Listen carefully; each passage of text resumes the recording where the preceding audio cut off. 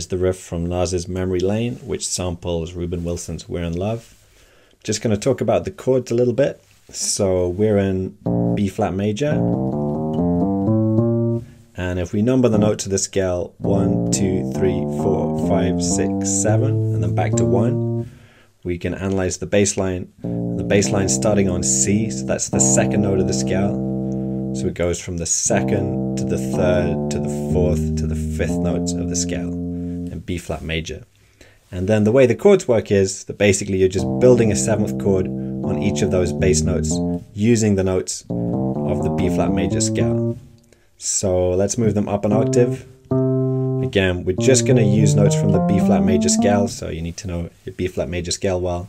And then we're going to build seventh chords on each of those bass notes. So if we build a seventh chord on C, just using the notes of the B flat major scale, we get C minor 7. That's the first chord in the riff.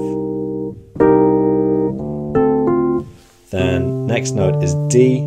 If we build a seventh chord on D, we get D minor 7, which is the second chord. It's a D minor 7 chord.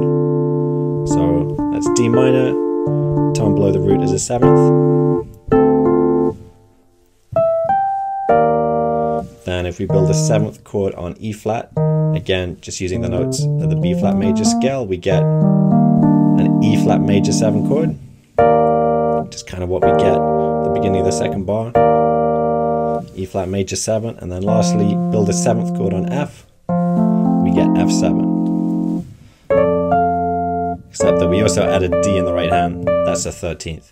I won't get into 13th chords now, but if you know what a 13th chord is, you'll recognize that D is a 13th. And yeah, they're the 4 chords of the riff.